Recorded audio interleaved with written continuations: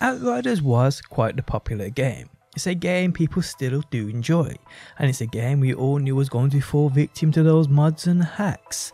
Early within the demo we started seeing these mods and hacks for the game, and it was only going to be a matter of time before we saw such things hit the full game's release. Right now mods are absolutely everywhere, and today guys I want to talk about the future of them within this game. How's it going guys, my name's DPJ, and if you enjoyed the video leaving a like really helps out, and if you like what you see and want to see more Outriders, be sure to subscribe. Also guys, before we go any further, I've just started a TikTok, mainly concentrated on my car, but it will evolve over time. If you do want to follow me over there, you'll find it linked at the top of the video description and linked at the top of the comments section. Okay, so back to the video.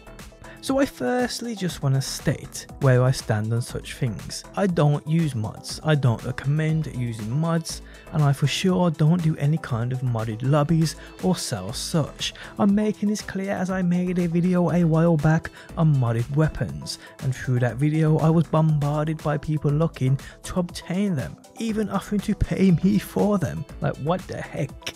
Now this isn't me Jack. I feel a game like this would be ruined by such things. Now in saying that, at the end of the day, you paid for this game. You can play it how you want to, and I or nobody else can stop you. It really is that simple. I used mods on Cyberpunk, I used mods on Borderlands, and with both experiences, mods made the game more fun for me. And at the end of the day, who am I to say or determine what makes the game fun for anybody else? So what I want to speak about today and answer a question I've been asked and seen many times, and that is, do people can fly even care if you use modded weapons?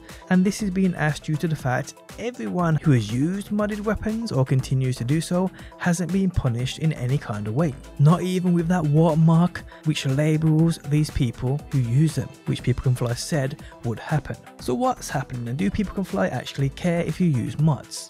Well, the answer to that question is obviously yes, of course they care. But I'd say since release their priorities have been elsewhere, mainly fixing the game. And this I feel is also a reason behind the spike in mods we see.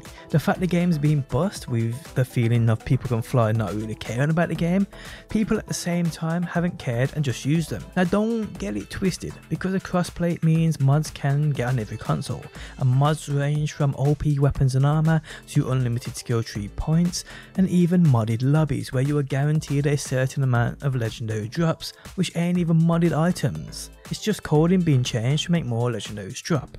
And some people even sell such lobbies, so you can complete a collection or get certain legendaries you want. How can People Can Fly even combat that? Because at the end of the day, if I turn crossplay on, I join somebody who was on PC, they have done a modded lobby, and I get loot I shouldn't get, how would I even know, and is that really my fault? And should I be punished for it? And this is a massive problem for People Can Fly when they get around to dealing with these things, which I guarantee people they will do. Like I said, they've spent most of their time trying to fix the game. It's not 100% yet, but it's getting there, and I feel when it is at its best state possible, they will look into this further. Now the problem I feel is, as they have said, the way to punish such is watermarking people's screens. I mean 99% of the player base who use mods won't ever showcase footage publicly, so why would a watermark even matter? I think they know this too, and I feel some other form of action might be taken by People Can Fly.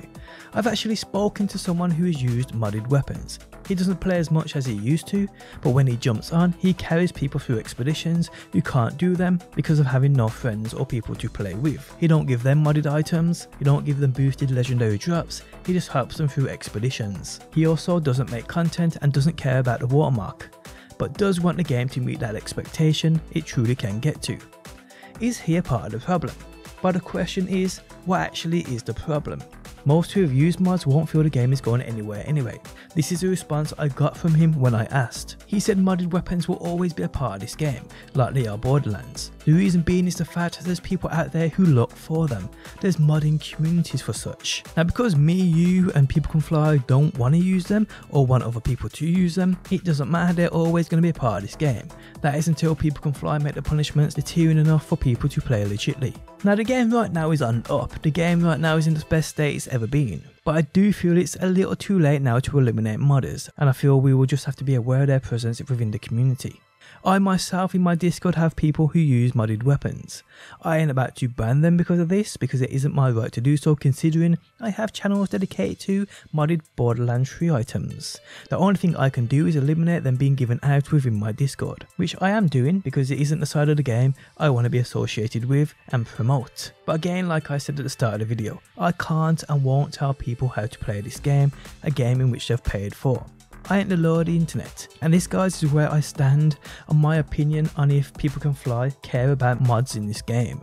I believe they do, and I believe we will see a response sometime on the state of this game, and we'll see mods and modded items being mentioned there. So yes, guys, my advice to you would be, don't use modded items, don't promote modded items, and for damn sure do not buy any services. But if you have played crossplay and you've actually received a modded item, or you went into a lobby where you got a crazy amount of legendaries drop, let me know down below in that comments section. But on that note, we have come to the end of the video. This is where I stand on modded items within Outriders. If you guys enjoyed the video, leaving a like really helps out. If you're new around here and want to see more, be sure to subscribe. And if you never want to miss a video I upload, you can turn notifications on by hitting that bell button. But guys, thanks as always for stopping by, and hopefully I will see you on that next one.